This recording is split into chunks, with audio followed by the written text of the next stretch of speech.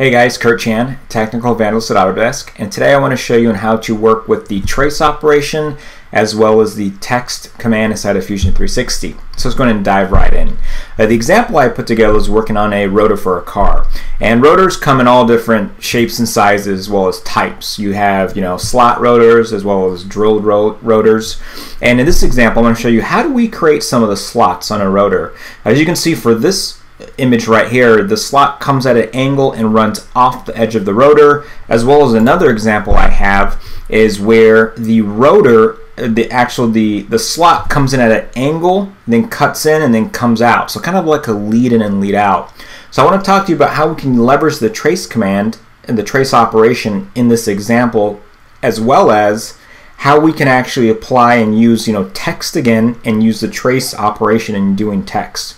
So let's go ahead and dive right in. So what you'll see here is I always like to work with selection sets. Now I'm just going to go ahead and concentrate strictly on that rotor, right click, and I can just isolate on my selection set, look at that guy straight forward, and now dive into what I want to do. Now I can honestly use under sketch, use the slot command here, and what that does is it would actually create a slot for me on the rotor. But the thing about it, let me go and just do this for you really quickly, is when I actually create the slot, let's go and take a look at it a little bit closer, is I'll use a center to center slot and just do it at an angle. When I do it this way and I go over to the CAM environment, when I use the slot toolpath command, what that does is it actually will follow the center of the slot, but the diameter that I pick of the tool will make now that the slot diameter. So it all depends. So the slot diameter here has to match up with the tool diameter you're going to use in CAM. Really key. When you use a trace operation, you have a little bit more flexibility, as well as you can get really creative with some of your toolpath creations. So instead of using and creating a slot here, what I'll use, I'll just do an open contour. So I'll actually create an arced slot, which is what I want to create in the long term. If I just go from point to point, do a 3-point arc, do it at an angle, I can actually set a diameter for this or add all my dimensions and so forth.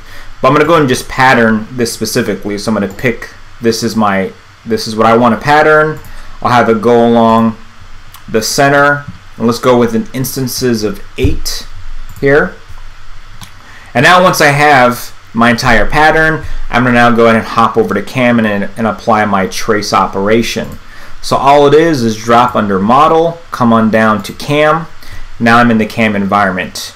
One thing to keep in mind too is that in machining there's a couple different approaches always. And maybe for example for this rotor is that maybe we started off on a lathe to get down to the exact size, then came in and brought on a mill and then applied all the features that I want. It's like the slots, the drills, and everything going forward.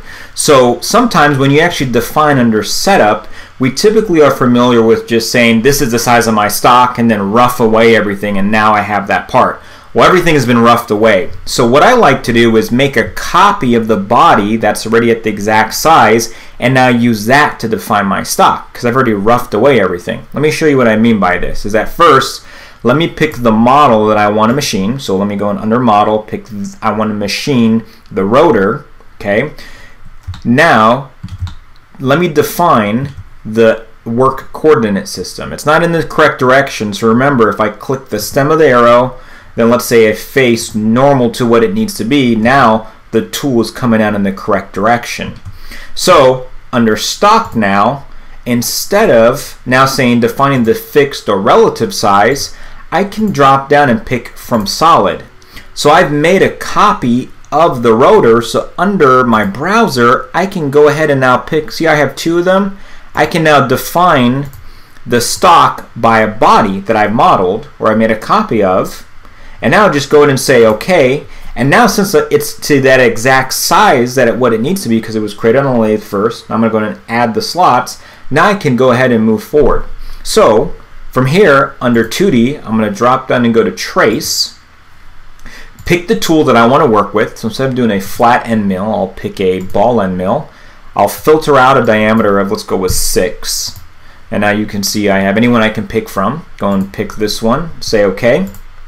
And now the key is moving left to right, geometry. I'm going to pick all the arcs that I have here that I want for my slots on my rotor. Now, you can see that the sketch sits on the top of the rotor, right? Well, the problem here is that it's not going to machine anything. It's just going to follow along these arcs. So what I have to do under passes, I need to adjust the axial offset. So I want to say follow these arcs but machine down negative 1.2 millimeters. So now I'm defining how deep this needs to go down. So to verify, what I'm going to do is I'm just going to turn off the geometry, okay? Only look at the toolpath that we have here, right click on the setup, come down here to simulate, and now I'm just going to turn on the stock, and you can see, remember the body that I picked and defined? This is actually the size. Now I'm going to say, let me go in and hit play, and now it's going to go through and machine those slots at the angle that I wanted to, right there, and as well as down negative 1.2, so that deep. So this is one technique of how we can use the trace operation to create these slots. Let's talk about another way we can use trace on how we want to create maybe the slots at an angle, right? So have it, instead of just plunging down then cutting it, I want to come in at an angle, cut, and then come back out for that specific example right here that I want to show you. So let me go and just turn on my geometry again, hop back over here to model, coming over here. I'm just going to hide this initial sketch that I do have, which is no need.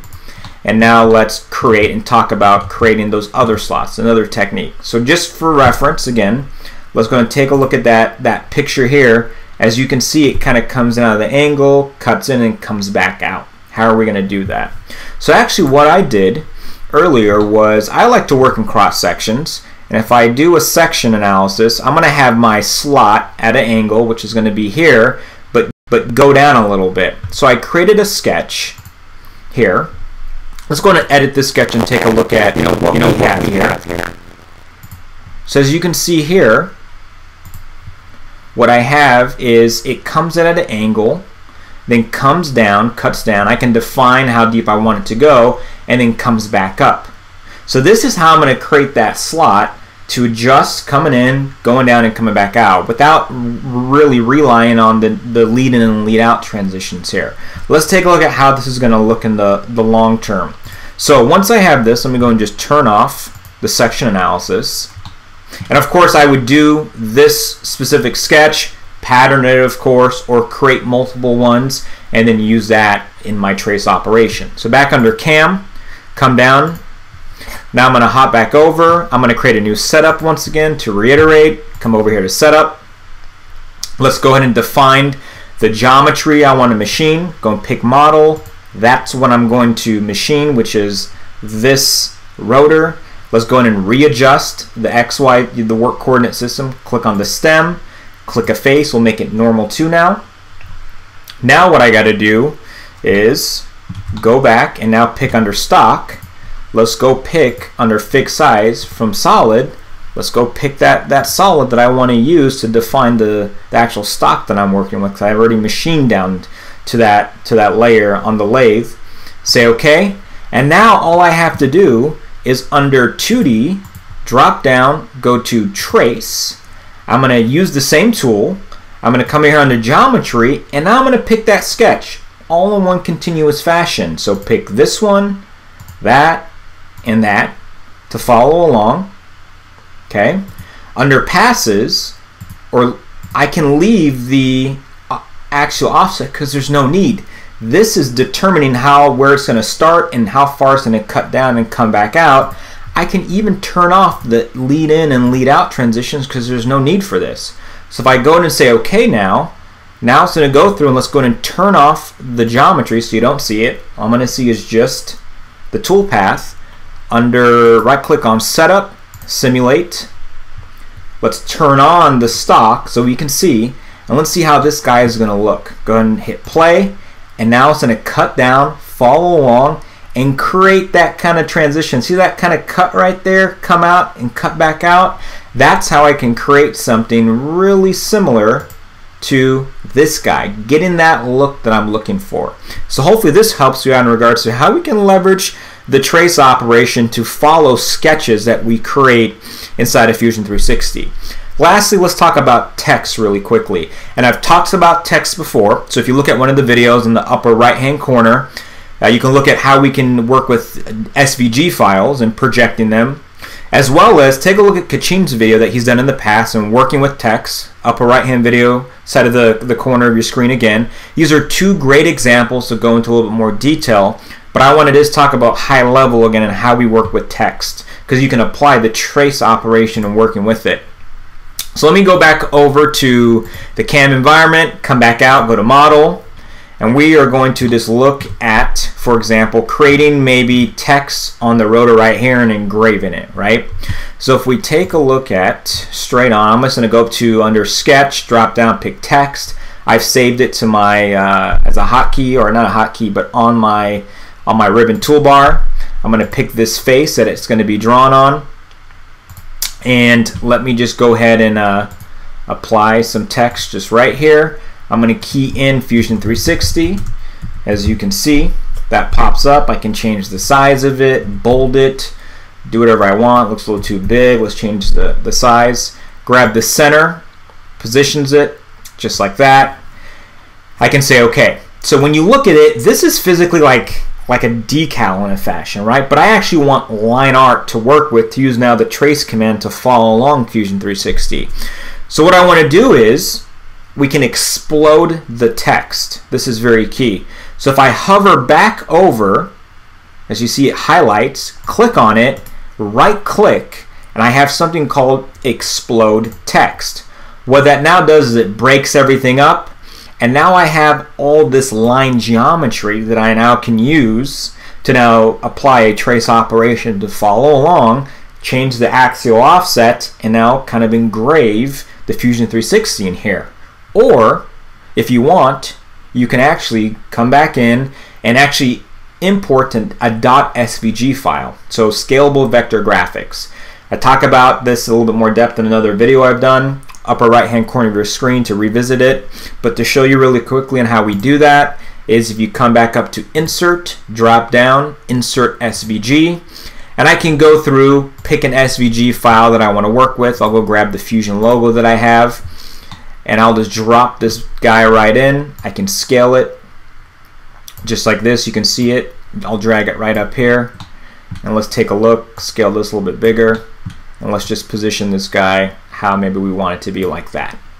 Say OK, and there is my Fusion 360 logo with its scalable vector graphics, and I can now apply a trace operation to engrave this logo as well. So hopefully this helps you out. To recap once again, we talked about the trace operation, as well as how to import a .svg file, as well as work with text and explode it to get that line art to then use the trace operation again for engraving. Hopefully this helps you guys out in a short amount of time. If you liked the video, please click the thumbs up. Follow me on Twitter once again at Curt_Chan. And thanks again for watching, guys.